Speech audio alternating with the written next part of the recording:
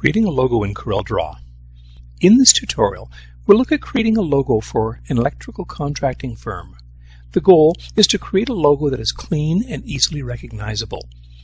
We'll start with a new document. And because we're going to be creating a logo, at this point page size is not really important. So just set the preset destination to CorelDRAW default. We want to create a lighthouse image with rays emanating from behind. To do this, we'll start by creating a 3-inch diameter ellipse. Select the ellipse tool from the toolbox on the left-hand side, and then while holding down the Control key, click and drag to create a perfect ellipse. Make the ellipse about 3 inches in diameter, and to verify that, look at the interactive property bar and make sure the object size shows 3 inches horizontal and 3 inches vertical. And there you have it. Now the next step we want to do is create a horizontal line going through the ellipse. Select the freehand tool, hold the Control key down, click once on the left-hand side of the ellipse, drag your cursor across, click once on the right-hand side of the ellipse, and that will create a perfectly horizontal line. Next, what we want to do is ensure that this line is perfectly centered within the ellipse. To do that, tap the space bar, and this is going to return us to the Pick tool. Now hold the Shift key down, and while holding the Shift key down, click on the ellipse. Tap the letter C for center and E for even. Next, we want to duplicate this horizontal line. To do so, we want to make sure that our duplicate offset is set to 0x and 0y. In the interactive property bar at the top, select the current value and ensure that that is 0, as well as in the Y position. And now select your horizontal line, Control D to duplicate. Alternatively, you can use the plus key on the numeric keypad if you have a standard desktop keyboard. Control D will duplicate this object in place. And now next we want to rotate this, and we're going to rotate this 12 degrees. Again, interactive property bar, highlight the angle of rotation and type in a value of 12 and hit enter. Now the next thing we're going to take a look at is something called Smart Duplicate. Smart Duplicate was introduced in CorelDRAW 10, and basically the way it works is this. Once an object is duplicated, the next transformations made to that object are remembered and applied to any subsequent duplicate. With this in mind, Control D again will rotate this object 12 degrees. Repeat it 13 more times until we've gone full circle. I'm just going to hit F4 to zoom in a little bit closer. And now what I want to do is I'm going to use my Smart Fill tool. The Smart Fill tool really is smart. It allows you to create objects from enclosed areas by applying a fill and or an outline to that area. Select the Smart Fill tool, and on the interactive property bar, specify the color that you want to use as a fill. I'm going to select the deep yellow, and for my outline option, I want no outline. Next, I'll simply click in the void where I want that object created. I go around these objects and I can actually create the rays of the sun quite easily. Now the next step is to remove all my lines that I've created so I have just the rays left over. I'm going to select the Pick tool, and remember I can either go to the toolbox or simply tap the space bar, and that will toggle back and forth between the Pick tool and the last tool selected. Now I'm going to marquee select the objects that I want to delete. If I hold the Alt key down, I don't have to completely encompass every object, just have to touch the objects. Let the mouse button go and I'll hit the Delete key. I now only need to delete this one last line. Very quickly and very easily, I've been able to remove those objects. I'm now going to marquee select my rays, and Control G on the keyboard will allow me to group. Alternatively, I can click on this icon on my interactive property bar to group those, so I now have a single group of 8 objects. Next, we're going to be dealing with the rectangle tool. It's time to create the lighthouse, and this is made up of a series of rectangles. Select the rectangle tool from my toolbox. I'm going to select the tool, click and drag to create a rectangle. I want very specific dimensions for this. So I'm going to unlock my lock ratio button. On my horizontal dimension, I want to type in 0.5.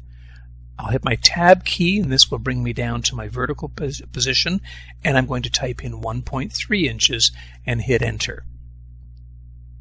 Next, I'm going to select my pick tool. I'll hold the shift key down, and I'm going to select the rays of the sun. I'll tap the letter C and the letter B. C will center justify, or center align rather, and B will align with the bottom of the rays for the sun. Next, I want to create another rectangle that is 1/2 inch by 0.125 of an inch, and a third one that is 1/4 inch by 1/4 inch. Click and drag, and I'm going to make this one, as I've mentioned, 0.5 inches by 0.125 inches, and a third one that is 0.25 by 0.25, or 1/4 by 1/4. So holding the control key down allows me to click and drag, and I can very easily constrain that. Making sure that I am locked, I'm going to type in the value of 0.25, and there we have it. Now that I have these rectangles selected, I'm going to zoom in a little bit. I'm going to hit F4 on the keyboard. I'm going to take the second rectangle and drag and drop that on top of my first rectangle. I'll take the third and drop that on top of the second rectangle. Next, what I'm going to do is I'm going to select the second and first rectangle, left click on the white to give them a white fill. Now deselect these, select just the bottom rectangle, and from my Arrange menu, go down to Convert to Curves. Using my Shape tool from the toolbox, I can now pull these nodes in, and I'm going to pull them in about 1/8 of an inch. And finally, with the top rectangle, I'm not going to convert to curves. What I am going to do is I'm going to change the corner radius. To do that, I just want to affect the top 2 corners, so I'm going to deselect the Edit Corners Together lock, and now I can use the corner radius scroll to change this value. I'm going to make that 1.0 for the upper left, and I'm going to make the upper right 1.0 as well. And it's just a matter of dragging that up. Alternatively, I could swipe across in here and put a value. And finally, I'm going to come over here and I'm going to left click on my red color swatch. And finally, to complete the lighthouse, we need to make the door. I'm going to select the red object at the top. Control D on the keyboard will duplicate this, and I'm going to change this to black. Now, one thing in CorelDRAW is we have the ability to use mathematical formulas in our interactive property bar for object position, object size, as well as scale factor. I'm going to click on my vertical scale factor at the end of the 100, and I'm going to type in +50. What this is going to do is it's going to increase the size of this by 50%. I'll hold the Shift key down, select the main tower for the lighthouse, and tap the letter B for bottom. And there you have it. There's our completed artwork for the lighthouse. The next step is to add the text or the company name at the bottom. I'm going to tap F4 on the keyboard, and this will zoom to all objects that have been drawn on my page. From the toolbox on the left-hand side, I'm going to select the Artistic Text tool. I'll click and then click on my page. I'm going to type in my company name, which is Lighthouse Electric.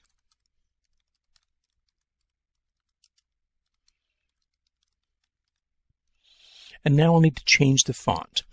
I'm going to select the text, and from the interactive property bar, my font drop down, I can either scroll through the list, or if I tap the letter M, it will scroll directly to that location where the letter M fonts start. The font I'm going to be using is one called Moulboran. So select my font, and now I'll set the point size. Alternatively, with the pick tool selected, I can position my font and then simply resize it using my sizing handles. Move this down a little bit. I'm going to left click on the red, and there we have it. And now the final step would be to remove the outline from the lighthouse itself. Marquee select the lighthouse, and then simply right-click on the color palette to remove the outline. With just a few simple steps, it's easy to create a recognizable logo in CorelDRAW. This tutorial, as well as many others, can be found in the book Bring It Home with CorelDRAW, a guide to in-house graphic design, available through Corel Sales or Amazon.com.